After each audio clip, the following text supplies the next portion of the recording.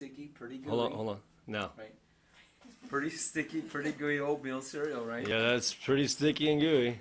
And now what we're gonna do is we're gonna put these medical grade enzymes. Like I said before, they're full spectrum and they're highly active enzymes. You want to say it again? I think we should put this one up because we didn't get a chance to do this one, did we? That's cool. Yeah. Repeat yourself, repeat yourself, repeat yourself. You know, I've done it. We're capturing Dan the man. Oh yeah. If rebounders are so amazing, wouldn't just a big gigantic trampoline be even better? I'm not gonna say better.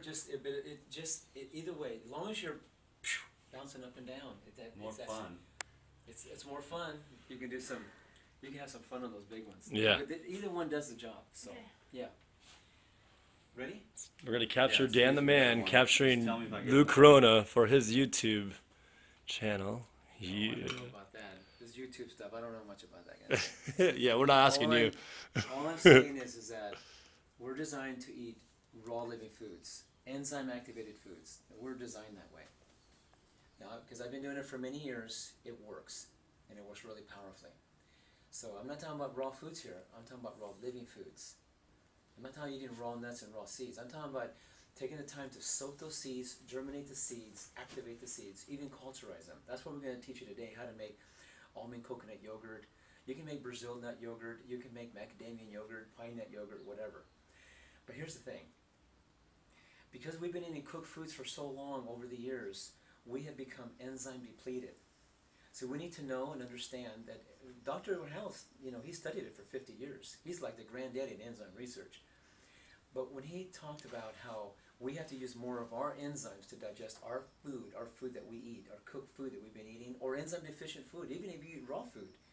If it comes from deficient soil, then that's enzyme deficient, right? So you're still going to have to use more of your enzymes to digest even that, more than you remanufacture in the body, which depletes you of enzymes in the body. So Dr. Hal came up with a concept. He put all his patients on raw living foods, enzyme-rich food, and within months, the diseases went away. But then when they went back home, they went back to their old habits. They went back to eating cooked foods, processed foods, whatever, and they started depleting their enzyme levels again, and their diseases came back. So he came up with an alternative. And this is what I'm really excited about Dr. Howell. Because my friend, who was dying from cancer years ago, he was skin and bones dying.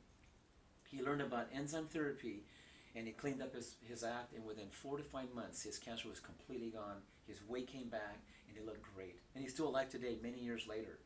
So I'm pretty impressed. Watch this. So I'm going to do a little demonstration for you. This is just sticky oatmeal cereal, right? You can see it's pretty sticky. Yeah. So I'm going to drop these. These are plant-based, full-spectrum, highly active enzymes. And I'm going to put it in here. They're just veggie capped.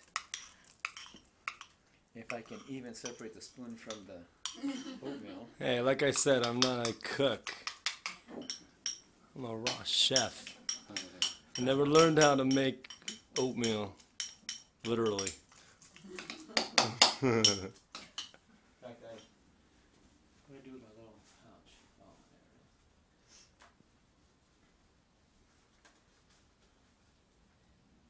Drop another little one in there so that, for the sake of time. Yeah, I made this oatmeal. Go figure. I know now better. Was it instant oatmeal or was it regular rolled oats? Instant oatmeal. It was actually rolled oats that was just broken up a little bit, Yeah. smaller pieces. Yeah. And the thing is that what's happening is that we've been eating all this cooked food over the years, right? And we've been robbing and stripping our enzyme levels from our bodies for many years, and we don't know. We don't know any better that we're doing that. Yeah. See, so it's starting to loosen up already, right? So once the enzymes got a little bit of moisture in them, they activate it. And now they're doing their job. Their job, these plant enzymes are plant source enzymes. They're full spectrum. There's a lot of proteases in here that break down proteins into amino acids. A lot of lipase in here that breaks down fats into fatty acids. Lipase enzymes in here that break down the carbohydrates into glucose. But see, protein, carbohydrates, and fats, they don't do you any good when they go inside you unless you break them down into amino acids glucose and fatty acids. Then your body can use this fuel so you can burn it. Now you can convert this into energy, muscle, hair, skin, bones, make more enzymes, hormones, and that kind of thing. Does that make sense to you? Yeah. So we need to master the art of digesting everything that we eat so we can assimilate it, utilize it, metabolize it, convert it into energy. Muscle, hair, skin, bones, make more metabolic enzymes, make more hormones, and run your whole system. So you can have what they call cellular integrity. And you'll notice, you have another glass over here somewhere? Grab one of those glass. Yeah, grab one of those for him, Ocean. So Lou, these enzymes are like a tool for the modern man who's been eating cooked food and they're just enzyme depleted, and that's creating like diseases, overweight, and all kinds of conditions. Oh my gosh. You know, I don't know if you guys know this or not, but our country is so constipated.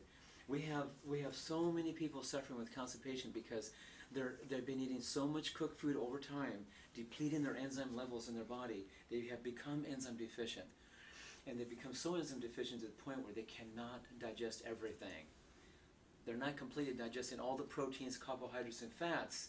Therefore, they're putrefying, fermenting, and acidifying the body, which attracts parasites, viruses, bacteria, and yeast.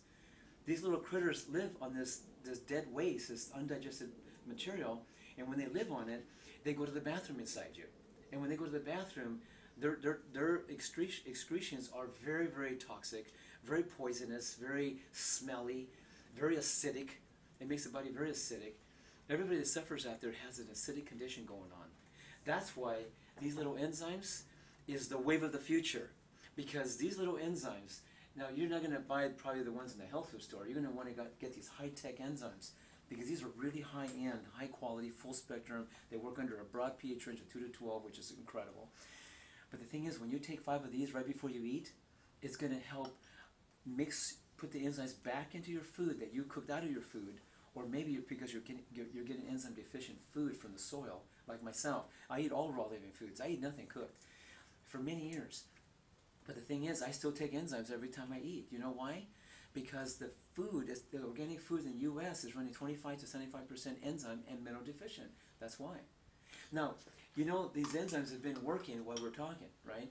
So you can see that even though the oatmeal is sticky and gooey, as almost like making a what do they call that stuff? Pancake or something? Between the stuff you put between bricks. That mortar. Plastic. Mortar. Yeah. This was like mortar. Yeah. Do you know that if I'd have taken the sticky oatmeal syrup that you cooked up and threw it up against that ceiling, it would have stayed there for 100 years. Thousands. Maybe thousands. I'm telling you, truthfully. They use oatmeal as to put up wallpaper. Yeah, it's a true story. But see, these enzymes, you see how I broke it down? Mm-hmm. You see, that's what we want to do. We want to maximize our ability to digest everything we eat so we can break it down into micronutrients so we can actually deliver it into the cells. And then go through the whole system, absorbing it and utilizing it. So then when it goes down to the other end and it comes out of the body, you end up with a soft, easy elimination with a faint odor. You don't end up with this dark, and see what happens with most people, they only partially digest what they eat. You see, some people are digesting 50% of what they eat, or 30%, or 60%, whatever. And I can tell by looking at the blood and how much they're processing and not, But what's interesting though is that the millions of people out there are only partially digesting. So some of the proteins, carbohydrates are actually getting digested and processed, but the portions of the undigested proteins, carbohydrates, and fats that are not getting digested properly and completely and broken down, it is putrefying, fermenting, and acidifying. It is attracting parasites and viruses and bacteria and yeast. The thing of it is, when they go to the bathroom and it comes out, not all of it comes out. Some of it stays behind and causes all kinds of havoc. But whatever does come out, it's not soft, easy, formed, floating, semi-floating, faint odor eliminations. It's more like darker, harder, darker. It sinks and it stinks so dang bad that when people go to the bathroom after they left, they go, "Oh my God, what died? It's so severe. It's so evil. It's so wicked. It's so ungodly. Like it's just unbelievable." But you see, what you need to know is that when you go into a bathroom and somebody has this putrid, this evil